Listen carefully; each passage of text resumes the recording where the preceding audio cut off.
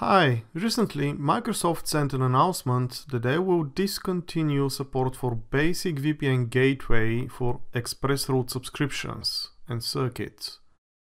Now comes the question, how do I find out what type of a gateway do I have if I already have an existing express route subscription?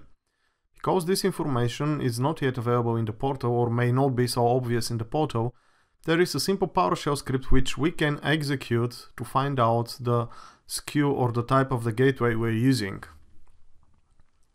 Having the following script, just run it through your PowerShell and you will see a listing of the VPN gateways you're already using.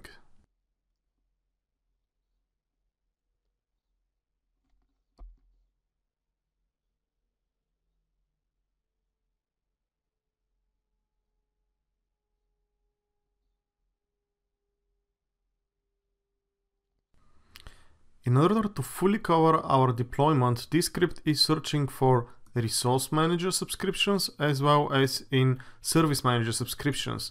Note that the gateways provided with Resource Manager may also be visible in your Service Manager subscriptions.